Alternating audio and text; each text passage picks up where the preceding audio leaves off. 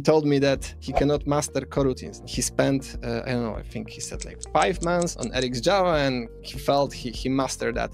I was like, come on, 5 months? You could master coroutines in 2 months. If you investigated that, you could master that entirely. You know, there are not many things in Kotlin Coroutines that you need to understand.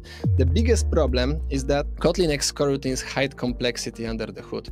People just use concepts, constructs, thinking they know what they do, when they often do not know what they do, okay? A simple example is a coroutine scope. You know you need to use a coroutine scope function to start async functions or launch, but most people do not realize that coroutine scope awaits the completion of coroutines. So they use coroutine scope, launch inside of it, they think that starts an asynchronous process, whereas it makes no sense because this coroutine scope awaits launch completion. So I believe the problem is that when you use RxJava or Reactor, it's a much more complicated library, but you can see things you don't understand. You can see another function that you need to use and you feel you need to investigate it. What does it do? How does it behave? Okay, there are plenty of such functions, so you just learn them one after another, and finally you start understanding it better and better. I believe the problem with Kotlin Coroutines is that it's just so easy to be used, so intuitive, that people start using it, but they never